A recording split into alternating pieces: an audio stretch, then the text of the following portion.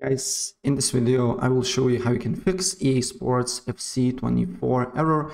EA account is restricted from accessing any online feature on PC. So the first thing what you need to do here, you need to restart your computer here.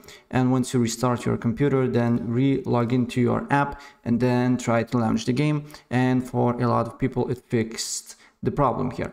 But if this doesn't help you, then another thing that you can do here, you need to make sure that your Steam is disabled here. Turn off completely Steam, and then you need to select this option here on the top right. Then you need to select a app recovery and clear your app cache files. And after you do so, then you need to go on help again, restart the app here, and then you need to try the game here, and it should fix your problem. And for some reason it does not help you, then the last thing that you can do here is to go to the option here. Then you need to go to offline, and then press yes, I'm sure, and then select the game here and launch the game. And once you launch the game here, what you need to do here is to press on the menu here and then press go online.